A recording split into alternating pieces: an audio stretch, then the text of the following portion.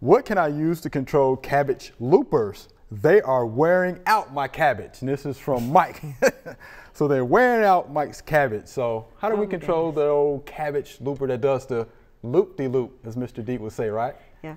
Well, you know, BT. BT. Real simple spray on there. Now every time, you know, hopefully when you're watering your cabbage, you are watering, you know, on the soil surface and not on the leaves, so that that BT will stay there. But when we get a rain event, you're going to have to reapply that BT. Good point.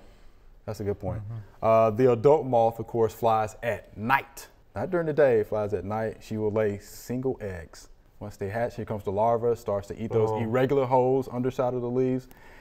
Can be real bad on cabbage though, because it can actually burrow into the head of the cabbage. But of course it attacks, you know, everything in the cold family. Yes. You know, your leafy vegetables for the most part. Yeah. But I always tell people, look for the fecal waste, the fecal material. Then you know, yes, it's a good point. And you can find the cabbage looper pretty easily that way. But BT works.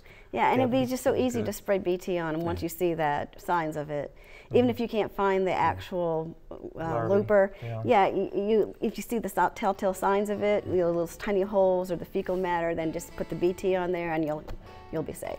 And that'll do it. And BT is safe. It's it safe. is a safe product. Yes, yes. So I would definitely use that. Yeah.